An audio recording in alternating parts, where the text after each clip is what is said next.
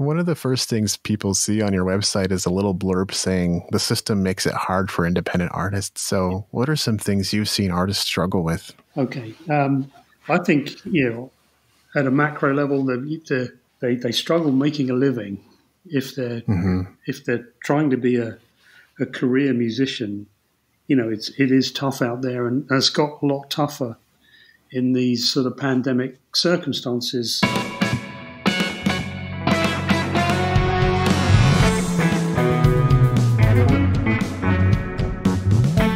You're listening to the New Music Industry with David Andrew Wiebe.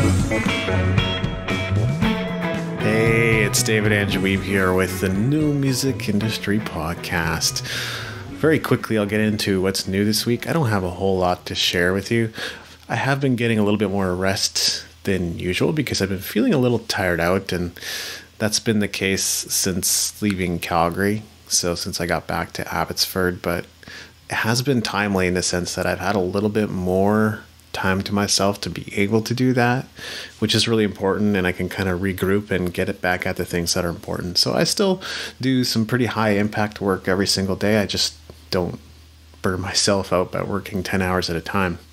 But I'm pretty sure I'm on a path to recovery. It's not like my health is suffering. I'm doing okay. I'm just needing probably a little bit more rest to get back to my usual self.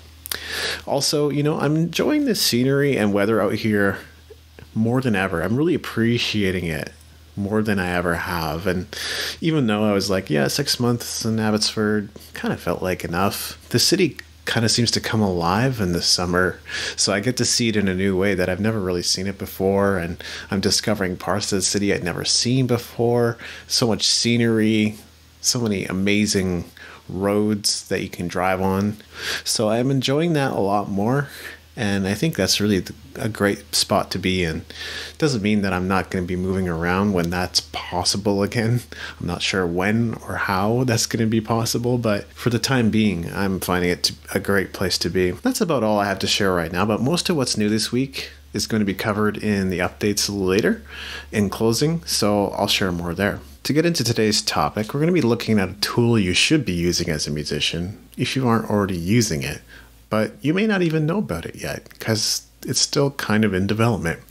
Now, I admit, I went and tried it out as the interview for this episode was progressing and was pleasantly surprised to find what's available. Now, I would have done this before the interview. I would have went and tried it. It's just that it didn't occur to me to be able to do that and whether it would have any use for me, but it does. So I don't think it interrupts the flow of the conversation either way. So that's good. Anyway, why don't we get into that interview? Today I'm chatting with Beatchain founder Ben Mendoza. How are you today, Ben? I'm very well, thank you, David. Thank you for having me on the show. Oh, yeah. Thanks for coming on. And, for better or for worse, this has become a bit of a compulsory question in the last few months. But how have you been holding up during the pandemic? Yes, we're very well, really. And luckily, because we're, at Beatchain, we're basically a tech company. Guys can all work from home pretty easily and, have good meetings on conferencing systems and so on. So, it's not the same as being in the same office, of course, but, we are managing to get on and sort of crack on with the development work that we do. Yeah, for me as well, I can't say that my daily life has changed a whole lot. Certainly, I usually like to go out and explore local restaurants and enjoy food. I'm a big foodie. Haven't really been able to do that in the capacity I usually do. But aside from that, I think kind of been lucky to be able to stay home and do the work and write books and so forth. So, yeah. Been doing a lot of home cooking, which that's right. Something I've done for a long time. Yeah, and that can be super healthy too. So that's great. It can.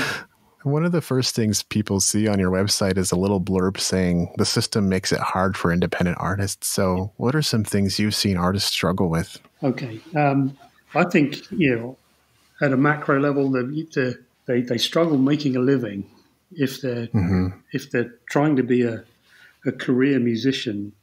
It is tough out there, and it's got a lot tougher in these sort of pandemic circumstances. We were talking just 10 weeks ago, whenever it was, about how probably 80% or more of the income for most of the artists we were working with came from live performance.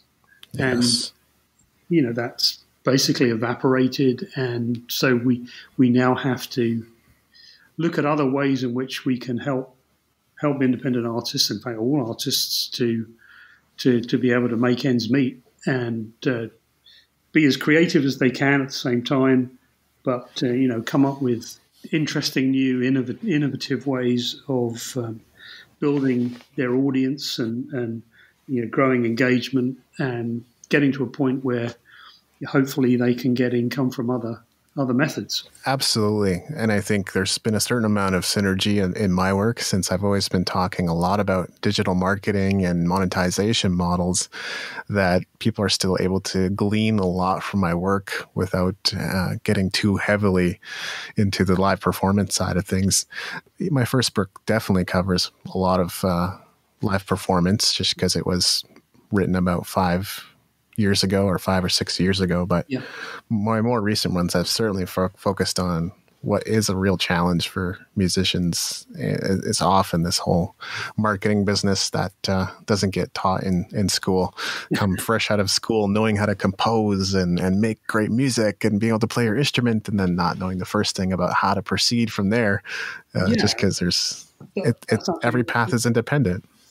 Absolutely. And the other thing that people don't realize is necessarily how the music industry is going to work and how they're going to be treated by the people they meet, and what to do and what not to do in terms of giving away rights and licenses and other things that many people fall down because they're so excited about being offered some sort of deal somewhere that they don't realize quite what it means, what's in the small print. And so what we've been saying at Beatchain is for a long time that the way that the system, if you like, as we've called it, which really refers to the old ways of working or the traditional ways of working in music industry, sort of 1.0, don't really apply anymore, or shouldn't really apply anymore anyway. And there are ways in which DIY artists and creators can be successful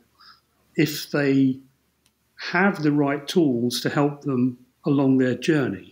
It can be quite a complex set of tools, actually. But what we've tried to do at Beatchain is put all the sort of necessary components into one platform and make it available at a price point which is either completely free, because you can get to a lot of it just on our basic free level for just by signing up. But, if you want to go that step further, then even that is, I sort of liken it to, it's like the cost of one pizza a month or something. To use all the tools that if you used individually, and I know you've talked about some of this in some of your other work, but, because there's some great tools out there. There's Yes. Tools like, Buffer and, on the website side, like, Wix and Squarespace and so on. There's loads of really good tools, but many of them were sort of designed for the enterprise world rather than the individual.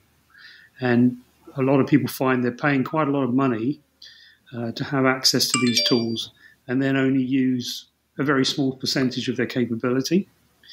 Yeah. So what we've tried to do at Beatchain was to look carefully at what you need as a independent artist and say, okay, well, you need the best bits of a Hootsuite, you need the best bits of a web designer and a distribution system and so on, and say, well, we can bring those together. We can develop a solution where we can put all that together and make it available at a affordable price point, because I know so many great musicians, super talented guys that are still having to work 2 or 3 other jobs to make ends meet. They're not making money out of their sort of chosen career, and anything we can do to help them get more of the sort of revenue from their efforts is what we're trying to do. Oh yeah. I mean, there's so much I could offer by by way of comment there, but even as I guess a music coach or music educator, I don't know if it's been any easier. It's always been a thing of hustle and grind and making sure the lead generation is working. And then once the lead generation is working, making sure the right messages are reaching the right people at the right time, and then making sure that they see the offers when they're created, and making sure those offers lead to other offers that are related and things people want. So yeah, it's really is a step-by-step thing. And when you consider all the tools, like I would love to say I could just use one tool, but oftentimes it's, I got to go into repurpose IO to split my podcast into snippets. And then those snippets are scheduled using Buffer or Meet Edgar. And then, it ends up being a very convoluted thing. Like you say, you're not leveraging the full capacity of those tools oftentimes, but still paying something for them. No, exactly. So, a really important thing for us as well is understanding how the data points can be joined together. I mean, my background, and maybe I'll tell you a little bit about how Beatchain came about, because that will sort of help, I think. But for the last 25 years, I've run a very big tech company called MDSL, which I founded back in '95. We supplied enterprise level technology that managed very big data systems for the world's largest companies. So our customers were people like Apple and Facebook and Uber and, those sorts of people. So we were used to working with very big data. However, before that, if I really go back, I left school at 16 to join a rock band, much to the shock of my family, and did that for a few years. But, it wasn't, I'd love to have been the next Jimmy Page or the next Richie Blackmore or whatever, but that wasn't. Likewise. that wasn't to be for me. So I ended up getting into tech and doing a whole bunch of other things. But as I got to the end of my sort of role at MDSL, I met a musician called Steve Jones, who fantastically talented guy, very good producer, and he was crowdfunding to, raise money to produce the second album for his band, a band called Brother Strut, who were a sort of funk and soul band, really good band. And I got to meet him because we actually paid for them to come to one of our events. This was one of the things over crowdfunding, and play at one of our events. And after the gig, we sat down and talked together, and he explained to me how he had lived through sort of music industry 1.0. He's had record deals, he's been a musician, most of his life, and had become disillusioned by it. Wasn't able to make a living. The proportion of funds that actually came out to him was trivial compared with what was being taken by, the label and the managers and the promoters and all the other layers that was in between. He's a very smart guy and had put himself on a whole bunch of marketing and social media courses, and realized that when he formed his band Brother Strut, he could do better by going out there and doing it himself. And so he's explained to me that this is what he'd done, and this was in the early days of Facebook advertising and so on. And he had been very successful. He'd built up an engaged audience and was selling his own merch and selling his own tickets. And he's sort of hiring venues where he could and putting on his own shows and keeping the majority of the fees. However, what came out of it was that it was taking all his time. He was spending so much of his day monitoring all these activities that he found it really hard to be creative at the same time. Yeah. And so this is when it just sort of clicked between us. And I was talking to him and said, well, from a technology point of view, this is where I come from the tech side. I've got a team of guys who could look at what he was doing and say, well, let's dissect that a little bit. Let's look at that and say, what can we automate? Which pieces can we join together so that we can take the data from each of these different activities and bring it into one place. Because what I found in the experience I had of the music industry is that data seems to be traditionally very siloed. So, the labels keep their data. They don't share it with management, who don't share it with the ticket people. They all have information about the audiences, but they don't share any of it.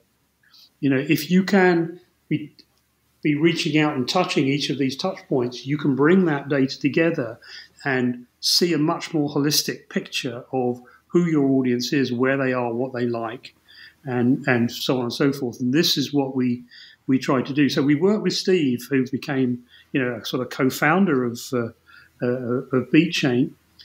He's now gone back off. He's now in Thailand at Karma Studios, working out there. But we still talk regularly, and he still uses the tools and technology, and is sort of a case study for us. But what we were able to do was look at all those individual pieces and pull them together, because we were talking about a number of different areas. So obviously there's social, managing that. There's mailing lists, which you talked about just recently. Merchandising, ticketing, web hosting, link shares, analytics, distribution. There's so many different areas that you've got to think about, and different systems that you need to be able to log on to and understand. It's hard to expect most musicians to become that expert in the depths of Facebook advertising.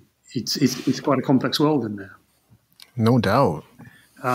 So we thought, what we tried to do is say, why can't we abstract that complexity away by a level and put together a system that is, it's not meant to sort of dumb down what it does, but it's just trying to make the interface easier and bring that data together and show the power of what that means when you can see all that data in one place. I don't know whether you've taken the time to log on to Beatchain at all, but yeah, I would love to. Well, you can just sign up. I mean, you don't have to sign up. It doesn't cost anything for you to come in and put your details in and see. And immediately you will see all your data in one place. That, for many people, is a revelation. They've never seen that picture before. We're tracking, I think it's like at the moment 2.1 million playlists. Okay, so people don't realize they're being playlisted on a number of these playlists. We track as 115,000 artists. We've got about 50,000 artists signed up to actually onboarded on the platform now. So we're getting a good amount of data to work with. And, it's interesting that you can get some actionable insight from this data. So a lot of people say, I've now logged on, what do I do next? I don't know what to do. What should I post and so on. And what you can do on Beatchain is you can look at similar artists. So we automatically show who your similar artists are. Now, just because you play songs in the style of Ed Sheeran, let's say, doesn't mean to say your similar artist is Ed Sheeran, because obviously what he can do and the scale of his operation is completely different to the scale of yours. But there are other artists like you that play in that style or in that genre. So we can compare you with similar artists of a similar size and show you what's working for them. And what's really important, I think, overall, is teaching artists sort of through this sort of example-led system how to build engagement with fans. Because, what I've seen a lot in and have spoken to a number of artists now is that they say, well, we saved all our money up and we made this sort of really good glossy video of our track, and we put it out there, but nothing happened. Yeah. And we were really disappointed. We spent all our money. And we said, well, is that really a surprise in a way if you haven't told anybody and you haven't built up any sort of following and and engage with a fan base that's then going to look at it and stream it. It's the same with distribution.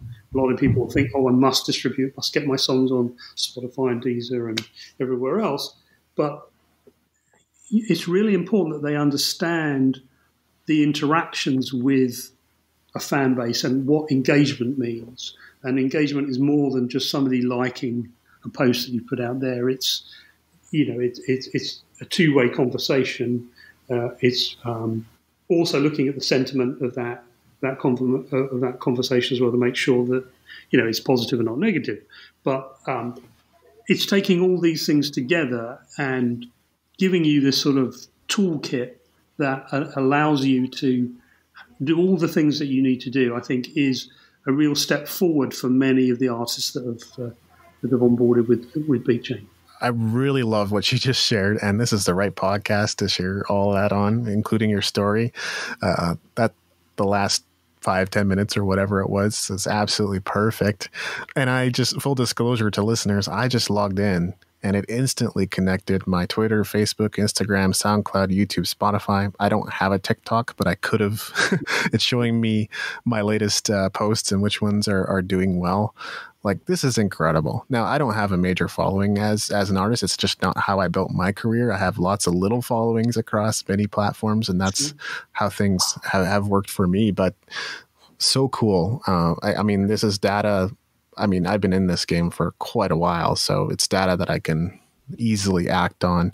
But even for those who don't know, I'm sure they could review this and learn a little bit more and work with it to grow their following. Absolutely. It's completely free to use.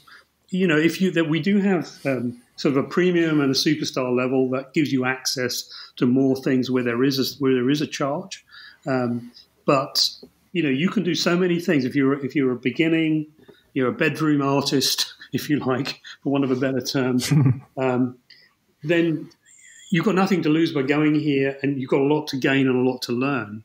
And agreed. What we're trying to do is be a service, provide these tools, and sort of level the playing field a little bit, because it used to be, you got access to promotion and a budget for placing ads and doing all this sort of thing, only if you got signed. Yes. And we've actually found, and we've spoken to a number of both independent and major labels now, and we're having that conversation. We absolutely are not fighting labels. We don't think the big guys are bad or evil, or it's the dark side or anything like that. There will come a time for most artists when they will need a big label, and that's fine. What we're trying to do is give them the tools to get there. You're much more interesting to a label if you've generated a following of 250,000 fans that want to know where you're playing next. Absolutely. Than if you just send them a demo disc, So we're trying to help people nurture their audience, find their audience, understand where they are, on the map as well. If you've logged on, you'll see that if you scroll down, you'll see a map of where your followers are and your fans are. If you've got stuff you've distributed out on Spotify, for example, or if you can track your Facebook, where your Facebook fans are and everything else, and that's really important as well, because if you're going to do a little tour, it's good to go where near where the people that like you are, and you can plan that much more successfully based on the data rather than a guess. Yeah, this is crazy because I'm seeing exactly which cities the listeners are in. Yeah. So it's pretty cool what we can do. And that's, if you like, the power of having people that come from a technology background. So all the guys a number of the guys that work for me did work for me in the old company at some point. I've sort of put a team together. They can run up software very, very quickly, and they can make it work, and they can make it scale, which is really important. So it doesn't matter who you are, how big you are, where you are in the world. You can put your information in, and Beatchain will find you, and it happens within seconds of you typing in your information, as you've just seen. So what we've also got in the company are a number of people now that come from the music industry as well and have had that background, because you've got to understand what it is you're working with. So we're very lucky to have some great contacts. We work very closely with a number of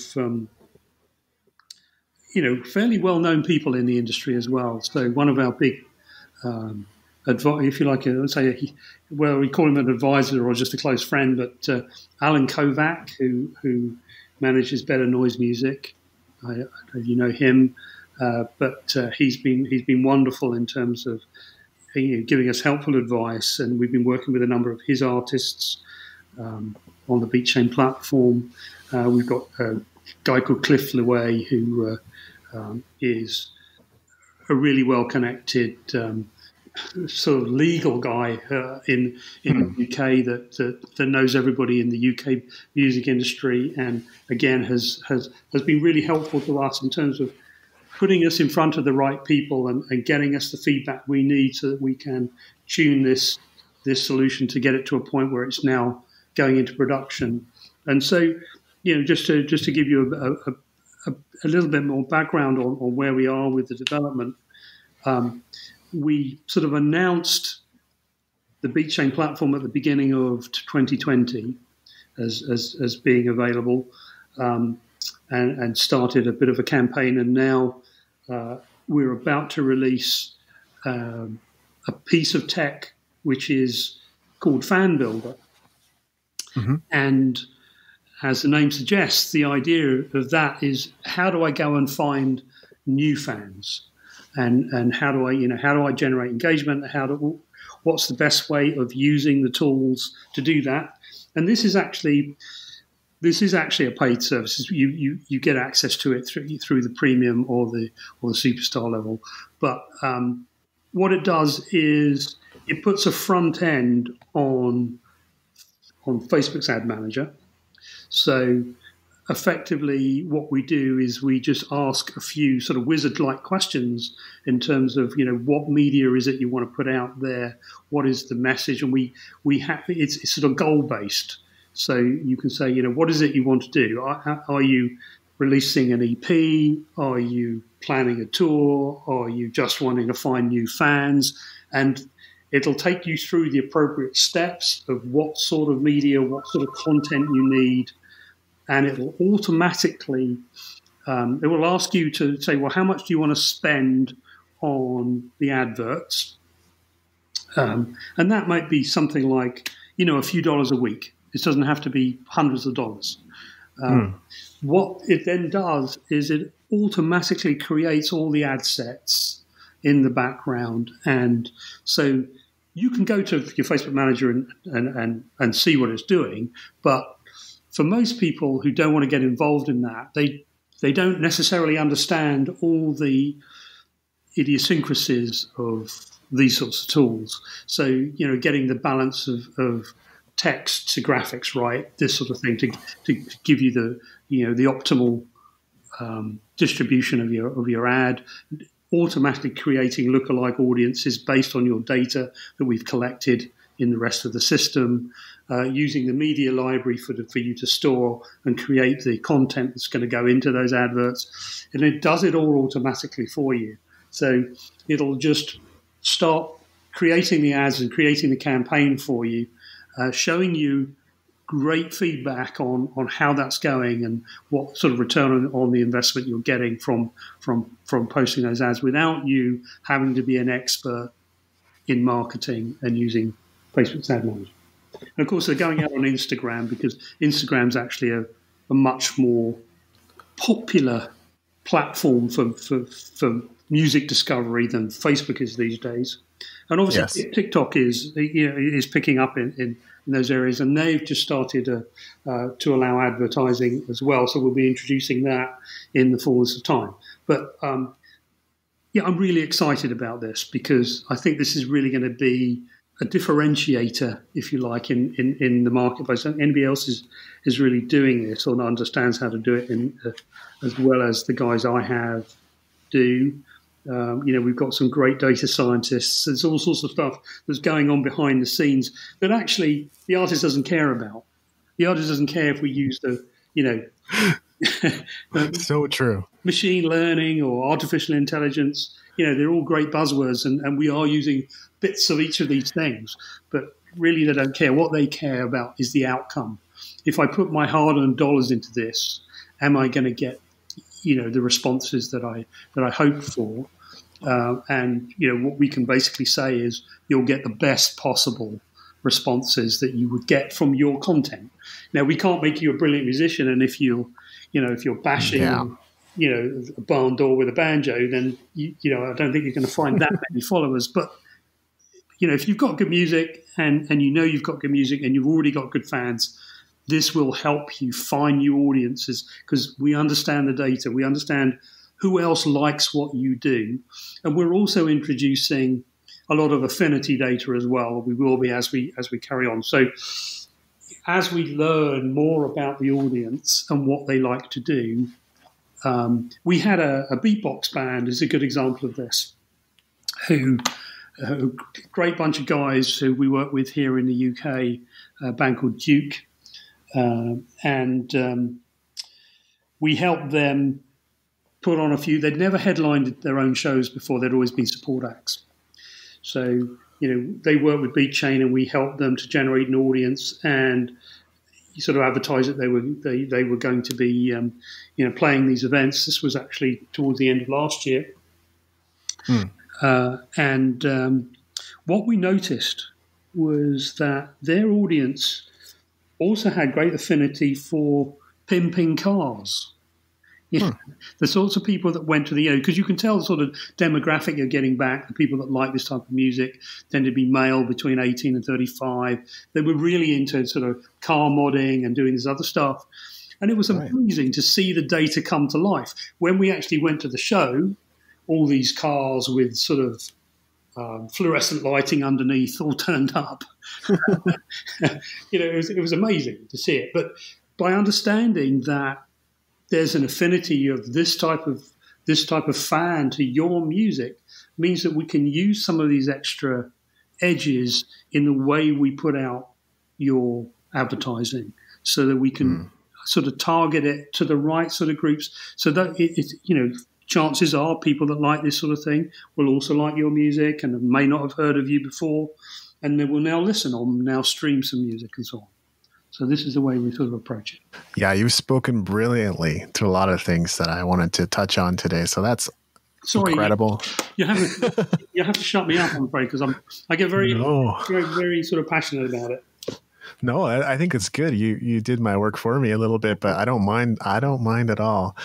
I think you're absolutely right. I mean, I can't touch on everything you just said, but one of the things that I wanted to just call back for a second was the fact that artists get caught up in a lot of shiny object syndrome. And I get it. There's so many people, there's experts out there really preaching and driving this stuff, but they're saying you got to pitch to playlists, you got to optimize your ad copy, you got to build sales funnels from scratch. And more often than not, I just encourage musicians, unless they already have a sound, they already have a brand, they already have their skills and chops together, to really just work on their music. And then you can market something. You can't, as the saying goes, you can't polish a turd. Absolutely. You can roll it in glitter, but that's about it. I think one of the things that Steve Jones taught me very early on was the power of lo-fi content. Yes. He would use his iPhone and he would just, record them, the guys messing about, doing the sound check and that sort of stuff, and post that and be so quite intimate with the fan. Have a look at what we're doing here, and that got more engagement than the crafted posts. Yes. Because it was real and people could associate with them and see them sort of behind the scenes. It's like a backstage pass, and they felt as if they were invited in, and we find that really works. So you need a mixture of well produced music and well produced video, but you also need quite a lot of lo-fi stuff in between, which is really easy to do. and it just keeps that engagement going. Yeah, absolutely. I couldn't agree more. And I think there's a lot of bands that have made that part of their brand. Wolfpack, I think, being one of them. Yeah. Early on, they just did produce a lot of lo-fi. I think they have a bigger budget now and they're able to do more. But originally, it was a lot of lo-fi content. Yeah, no, that's right. But I mean, the other thing that we've been introducing in the product are things like we call hyperlinks. It's a bit like a link file, so that you can tell people that you've distributed music to the various platforms, and you can post that into your stream. You can do pre-saves so that automatically your fans get your track onto their playlist the day it's released, so that helps you get more streams and so on. So there's lots of sort of tricks and tools in there that people don't often think about or don't necessarily know about when they're starting out, that will help them along the way. That's amazing. Well, we're going to transition into another section of the interview, but I really love everything you shared, and I think musicians should certainly check out Beatchain, even if just they sign up, connect their accounts, and see what we're talking about. I think it's worth it. So, what's the greatest challenge you've overcome? Well, there's been many challenges in my career. I imagine. So, I mean, I've had challenges. I had a health challenge. When I was 40, I had a heart attack. So, wow. And that's just from working too hard. Yeah. But and that changes your life. You need to sort of reflect and think about doing things differently. But I think the greatest challenge, it was also the greatest victory in a way. If that was another one of your questions. Yes. Which was becoming, being a small company, and both MDSL, which ended up with has now got 800 people in offices all over the world, is one thing, but it started off with me sort of writing code in the kitchen, and having to go out there and be the salesman and the janitor and everything else you need to be when you want to create your own company. I'm familiar with that part. Yeah, I'm sure you are. So, getting accepted and winning business from sort of major enterprises, I think was a great feeling. We were lucky enough to sell to all the major financial institutions. I'm talking the Goldman Sachses and Barclays and Merrill's and UBS and all the big guys, Bank of America. Yes. So we did all that, and because we started in the financial sector, but then as we moved our tech and our services into sort of a more general other sectors, winning some of those big accounts like Facebook and Apple and these sorts of guys, they were great moments in the career. Thanks for sharing that. And are there any books or other resources that have helped you on your journey? Oh, sure, so many. I'm a great reader of behavioral economics, actually. Interesting. And there's a guy called Dan Ariely who has done some great TED Talks and has written some great books. And I think one of his early books was called Predictably Irrational. And it's all about how people behave in their sort of daily life and make irrational decisions. And it talks about sort of what they refer to sort of overall as behavioral economics. So the fact that if you've just bought something and you now own it, you have what they call endowment effects. So let's say you've just bought a new coffee mug and it costs you $10, and you really like this coffee mug. If I came to you and said, "Okay, I'll give you $10 for that coffee mug," you now don't want to sell it to me because you've actually got endowment, but you've attached yourself to it. is something that you like, and you'd want more than $10 to sell it back to me.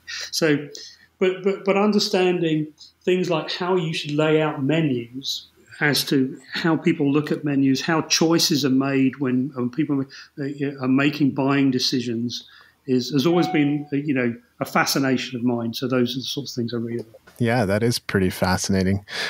I'm a big listener of the James Altucher podcast. So if he was ever on that show, there's a good chance I've heard a lot about this kind of stuff. And I just keep that on rotation so I can always tap into knowledge and experience and things I might not otherwise discover for myself. So it's very fascinating stuff. Thanks so much for your time and generosity, Ben. Is there anything else I should have touched on? No, not at all. I think it's fantastic. I really like the work you're doing. I had a look at your website too, Music Entrepreneur HQ, and yeah, as I said, I think we have many shared ideals. I mean, we are here to try and provide education and a tool set. So there's a lot of synergies in terms of what we're doing for musicians to help them, have less or fewer missteps. If we've already fallen down those holes, there's, we should be able to say, people, look out, there's a hole there, don't fall down it.